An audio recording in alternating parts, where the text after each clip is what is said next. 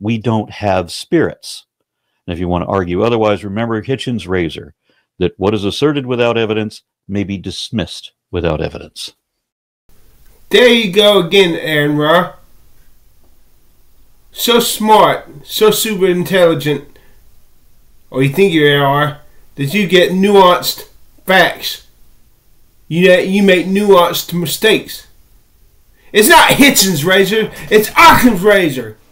And if you get this small little nuanced tidbit wrong, how in the hell do we know you a whole enchilada of atheism in your worldview on materialism and atheism is not bullshit? Stupid people piss me off. You know that shit. And you still haven't debunked my cruel evidence. Have you ever considered, jackass, that I want this evidence to be debunked because I'm doubting? I myself am doubting Jesus.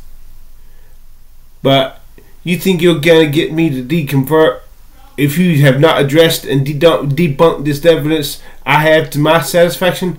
Sucker, you never do it. Maybe you can't debunk it. Maybe it's because Jesus is really true after all, and you don't want to face my evidence because it makes you realize, hey, maybe Jesus may be true because we can't disprove this evidence. We can't debunk this evidence. Oh, we've debunked all that junk at calm.org, all these creationists, but this evidence we can't debunk. Bring it, Aron Ra, if you're really truly super intelligent, or just go back to making lectures peppered with nuanced mistakes because maybe your whole enchilada of atheism is crap. There, jackass. YouTube's talkie donkey.